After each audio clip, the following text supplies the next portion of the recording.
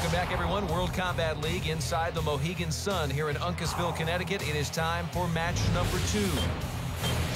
For the Fire, that's Chris Algieri, super welterweight U.S. title holder, tough guy, likes the idea of the World Combat League so he can bite down on his mouthpiece, he said. And there, Rimat Myrzabekov for the New England Strikers, 29 years old, less than 40 fights in his career, but he's got 7 KOs. Tough guy here, too. And from Kazakhstan, Dagan, they're tough when they come from that area, let me tell you. Taekwondo silver medalist, so we might see some pretty spectacular kicks from Myrzabekov. Well, his reputation is he can cut you in half with a spinning back kick. We'll see if it's true. Well, there was the first attempt. Myrzabekov out early with a lot of kicks, and he's down. Myrzabekov there in the blue pants. Both of these fighters undefeated in their careers. Algieri in the burgundy for the Philadelphia Fire, wrapping up here. I take that back. Algieri's undefeated, but Myrzabekov, a lot of fights. 28, 7 wins, 8 losses. Oh, that is going to be called a slip, no knockdown. Algieri a little more effective with the hands. Some nice hook punches right there against Myrzabekov.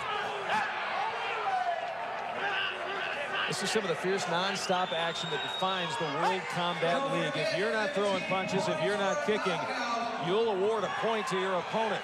Some nice kicks there again from Myrzabekov. His Taekwondo skills really coming to show, and it's so suited to this style of fighting. Chris Algieri's got to be a little more accurate with his techniques. He's throwing a lot of stuff, but he's getting the worst of the clashes. A lot of blood on Algieri at the moment. Probably coming from the nose, though. I don't think it's anything particularly to worry about.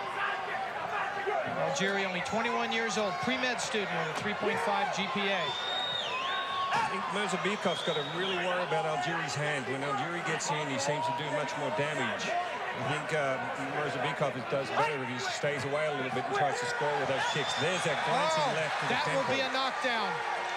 Good right hand by Algieri. Oh, trying to shake it off. Started off with a left to the temple that dazed Myrzabekov, and then he finished off with that right.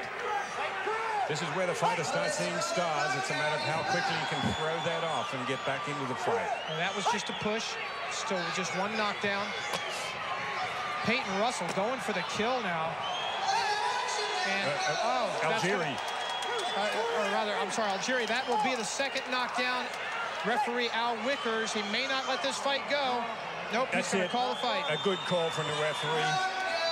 It's very important to protect the fighters. They've got a whole future in front of them, and it was a good call. That's what the referee's there for. And you take a look at both guys. As coach for the Fire there, rooting on Algieri. Algieri certainly looks like he got the worst of everything if you're going to take blood into account. Yeah, I think a lot of it's from the nose, though. It's a little deceptive. I don't see any sort of cuts around the eyes or anywhere. So, you know, as fighters, that's part and parcel of the whole game. Well, Algieri has certainly now at that score, 15-0, he's taken a decided lead for Philadelphia Fire. This is the first knockdown. You see Algieri setting him up for the overhand right, left hook. Beautiful combination, well executed.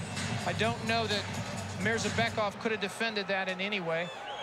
Even with his gloves up, it just went right through. Here's the second one. You see he took a shot to the midsection. Algieri's got beautiful boxing hands. You notice where he really lifts that elbow and all the hook punches, rolls the body with it, gets a lot of torque into those punches. Don't see that from many pre-med students, do you? Myrzabekov, guys, only 1 point. That's all he brings to the table. Algieri, huge victory, 16 points for the Philadelphia Fire. And that will set them out to an early big lead with only 4 bouts left.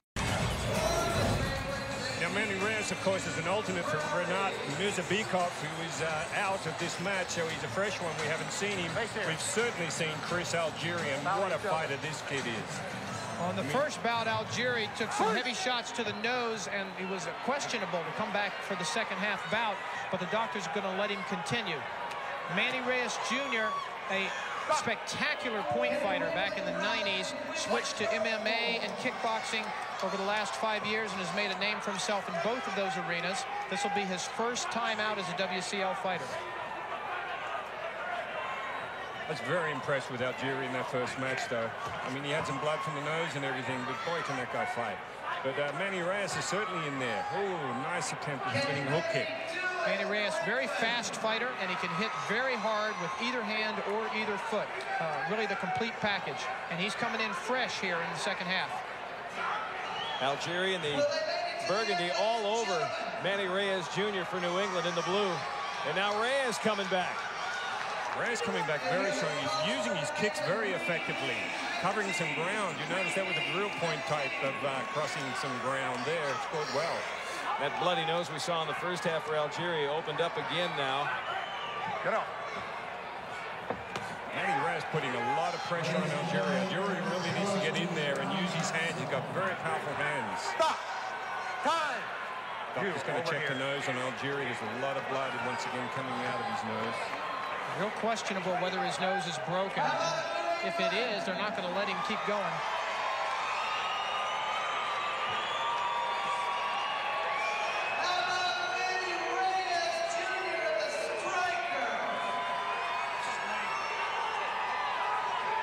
Manny Reyes looking very pumped up, couldn't they, waiting for a decision as to whether the fight goes on. Algieri pleading his case to the doctor. Let me keep going. It's a left hand coming up here by Reyes that did the damage.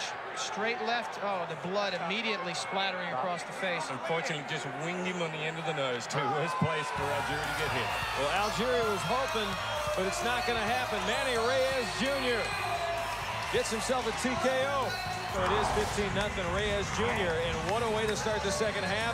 Exactly what New England needed. Philadelphia needed something in the jaw there, and New England delivered with Manny Reyes.